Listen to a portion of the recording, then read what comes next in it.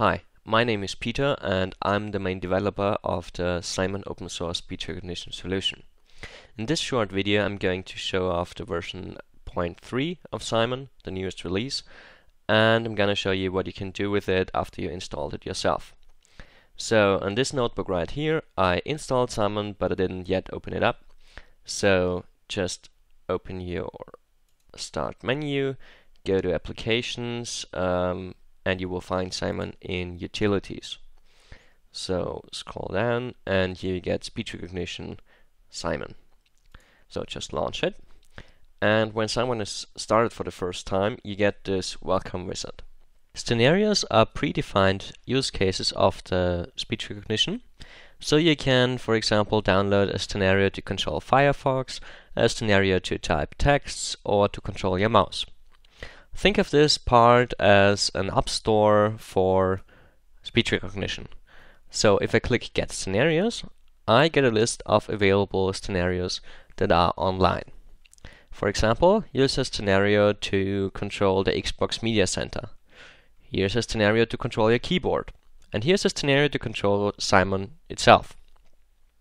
You can always see that these are English scenarios and these are German scenarios, just because they have the tag in front of it. You can also see that these scenarios will work with the Foxfudge model, which we will use later on. That's what the VF stands for. For now, I'll just select the mouse control scenario. In the details section, I can see a little description about the scenario, as well as a list of commands it provides. So, to download the mouse control scenario, I just select Install, and it will be downloaded and installed. If I go back, it has a little marker here.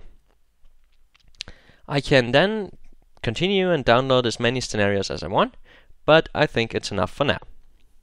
So select Close and Continue. In this step you can configure base models. If you don't want to do any training, you can just as well set up a static base model that models a normal English speaker. Because we don't want to do any training in this demonstration video, we will set up Simon to select a static base model. In the configuration dialog you have three choices. Select static model to skip training entirely. Now you only need to point Simon to the files of the base model you want to use. If you click on Help, you get the link to our wiki, which contains a list of available base models and where you can download them. I have already downloaded the English Foxfudge model before I started this recording, so I just need to point Simon to the right files. You will see here that it asks for specific files, namely the HMM definitions, title list, macros, and stats. So I just need to open these files, which will be included in the tarball you download. I have already extracted this, so I just need to point Simon to the actual files.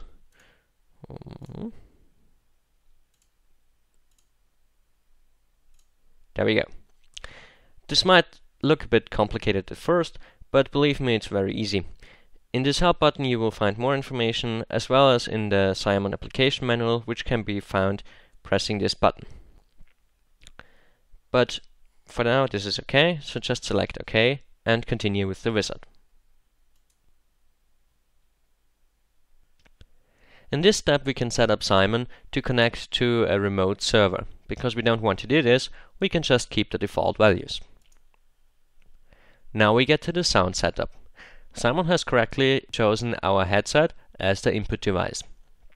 This is okay, so we just continue. Here we get to the volume calibration. If you say a few words, you will see that Simon has recognized that the volume is correct. So we can just continue. This completes our installation wizard, and if we select Finish, Simon will be launched.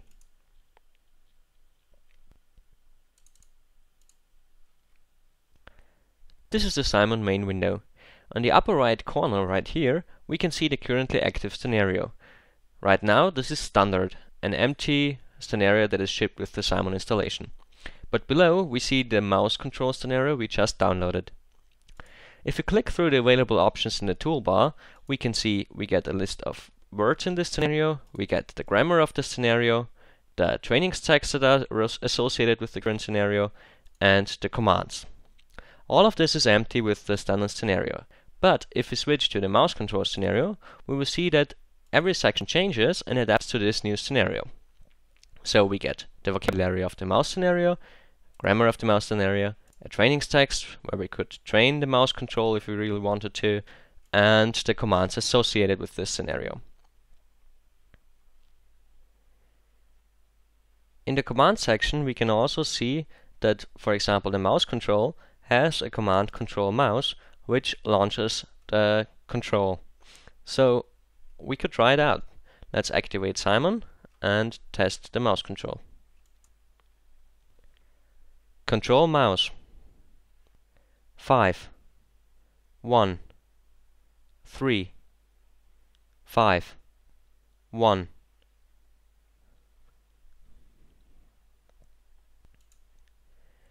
We can see that the mouse control is working, and we didn't even train a word. If you remember, previously I said that in the list above we can change the currently available scenarios, and we can do this by clicking on Manage Scenarios. This brings up this management dialog where we can see the currently loaded scenarios. So for example, if we move this to the left, then it won't show up in the list anymore, like this. But we can also import scenarios from a file or download them again, and we can export scenarios also to a file and publish them on the internet. But for now, let's go back to importing new scenarios. Just controlling the mouse is a bit boring, so what we're gonna do is we're gonna install more scenarios. For example, we can download the Firefox scenario to control the popular web browser. As always, please check the details section before installing it, because for example in the case of the Firefox scenario, it says that in order to use all the functions of this scenario, you need to install an additional add-on for Firefox. This extension is linked here. I already installed this extension before recording this, so I don't have to do it. I just press install and I have installed this scenario. Okay, let's see. What else could we need? I'd say we install a keyboard scenario for typing texts, and we install the recognition control. Anything else? Yes, the window management. With the window management plugin scenario, we can say stuff like next window, previous window, close window, and so on, which is very helpful. Okay, now just press close and we'll see a lot of new scenarios in this list. We can move this around if we wanted to, but yeah, that's it. So if we just select OK, we can see a lot of new scenarios have appeared in our list. So let's try them out. We can clearly check available commands just by browsing through the scenarios. For example, we see there's a start browser, there are commands like page up, page down, page back, and so on. Start browser. Show places. 1. Page down. Page up. Input number. 9. OK. Show places. 3.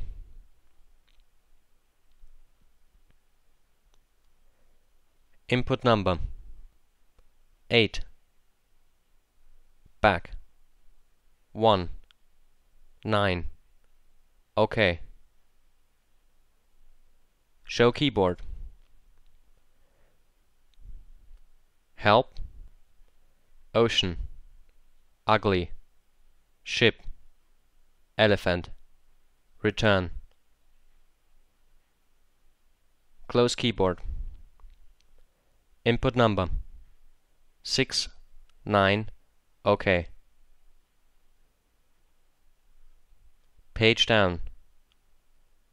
Page down. Control mouse. 4. 3. 1. Cancel. Control mouse. 4, 3, 1, 5, 1. Page down.